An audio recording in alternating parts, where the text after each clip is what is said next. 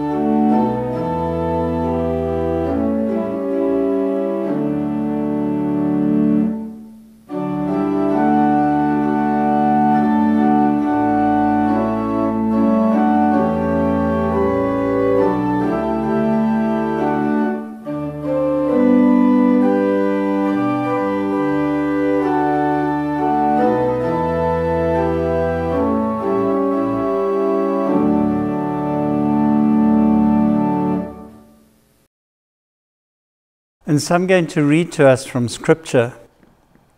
I read 1 Corinthians 15 from verse 52.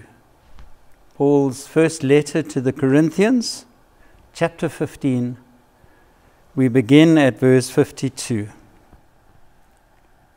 When the last trumpet sounds, we shall all be changed in an instant, as quickly as the blinking of an eye.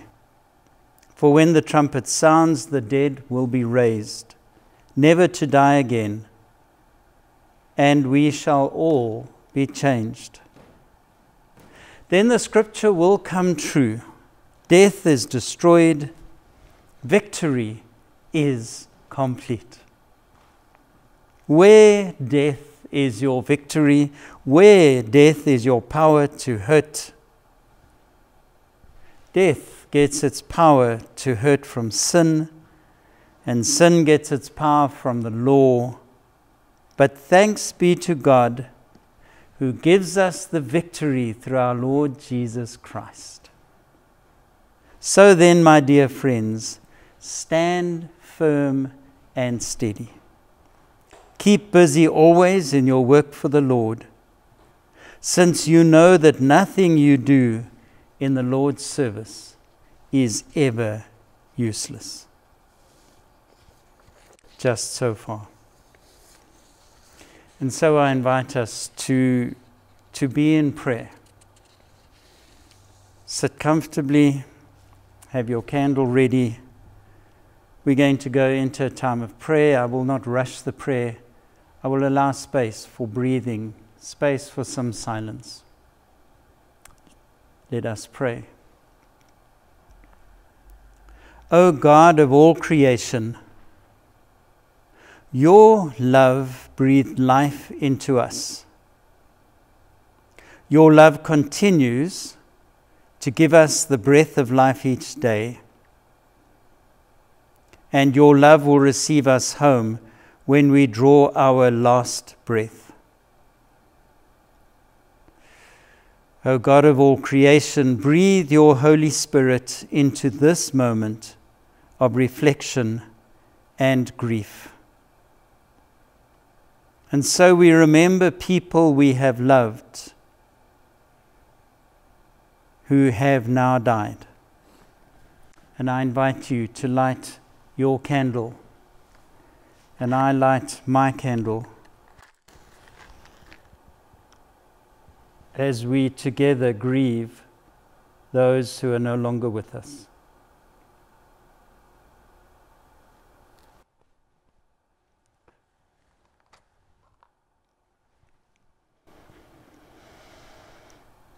We pause for a moment's silence as we remember those we have loved and lost.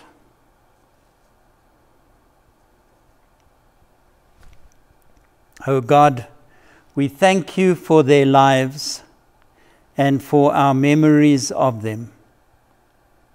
Thank you for the way we loved one another. And forgive us when we left precious feelings unspoken.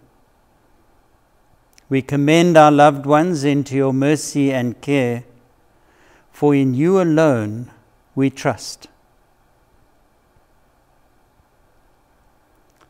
We pray for your grace-filled love to hold us in our sadness, and we commend into your care those people who have died.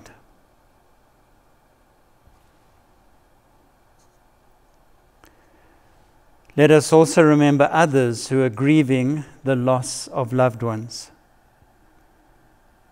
We do remember those who have died in war. We remember those who've died from the coronavirus.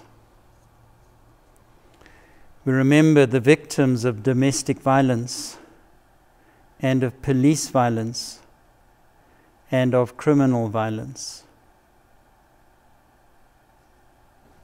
And right now we weep for Ahmaud Arbery, Breonna Taylor, and George Floyd.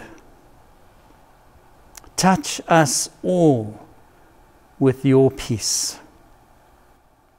Lord, we lift up the family and friends of all who've died. We pray your peace to keep them and give them hope. Help them remember that their loved ones are in your care.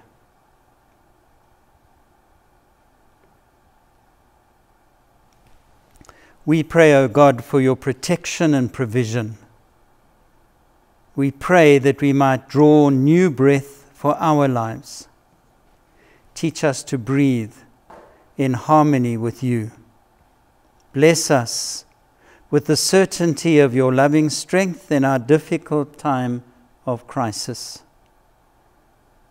And we ask this in the name of Jesus, who taught us to pray together. Our Father, who art in heaven, hallowed be thy name. Thy kingdom come, thy will be done on earth as it is in heaven. Give us this day our daily bread, and forgive us our trespasses, as we forgive those who trespass against us. And lead us not into temptation, but deliver us from evil. For thine is the kingdom, and the power, and the glory, forever. Amen. And so may God bless you and keep you. May God grant you grace as you put the pieces of your life back together.